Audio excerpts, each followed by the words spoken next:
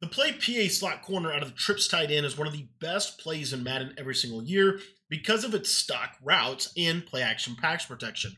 We're going to show you in this video how to beat man coverage utilizing this concept. Now, if you want to get my entire trips tight end offensive ebook, make sure that you join the Patreon. I'm going to put a link to that in the description down below. You can get that for just 10 bucks. It gets you access to all of my Madden offensive and defensive ebooks, as well as all of the updates as long as your membership is active. Now, here's the concept for today. What I like to do with this play is utilize this zig route to the circle receiver. So you're going to be utilizing the zig route to circle receiver. Zig routes this year are really good against man coverage. Then what we're going to do is we are going to utilize a motion slant from the outside trips receiver. And if you're playing specifically man coverage, you can go ahead and leave that tight end on his deep corner route, as that can sometimes beat man coverage as well. There you saw my slant, my zig, all of that stuff was opening up over the middle of the field. Just good old practice mode. Sometimes the sheds are absolutely crazy.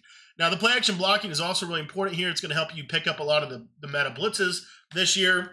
And there's the zig wide open. Just can't throw the ball in this game right now for whatever reason. But let me show you this post. So, again, the zig beat man. The motion slant beats man. And then the post route to Kadarius Toney here, the middle trips receiver, is actually a really good route. You're going to see it super sharp, cuts right over the middle of the field. You just want to possession catch that right in front of the defender, just like that. Now, with the tight end route, if you think that it might be zone coverage, one of the big tips that I like to give with this play is we're going to put him on a streak route, which is going to clear out any kind of deep third or deep quarter zone. And this sharp cutting post is going to come right underneath the defender, and you can throw this on the sideline just like that. Super effective play against zone because they have to user that defender or they have to user that route. So in this case, I'm going to show you what it would look like if they usered that route and if they took away your zig. So if they user that route and they take away your zig route, then what you're going to be able to do is you're going to be able to look to your slant coming back across the middle of the field. Typically what will happen with this slant route is he will get open over here on the sideline, just like that, as you can see. So you have the slant, you have the zig, you have all these options. The last little thing I want to show you is how this play works against cover 2, because this zig route is actually a really big piece of that puzzle. What you're going to see against cover 2, specifically a cloud flat coverage or even a curl flat, is you can throw this zig to the sideline and just take a check down for about 5-10 yards and potentially break it off and get a big play. PA slot corner is super effective in this game. It's able to beat man coverage and zone coverage with very, very easy setups that really anybody can do. This tight end corner route is okay against man. Sometimes it wins, sometimes it doesn't. It's just a read. If he has a step to the sideline, you're going to freeform and pass like that outside.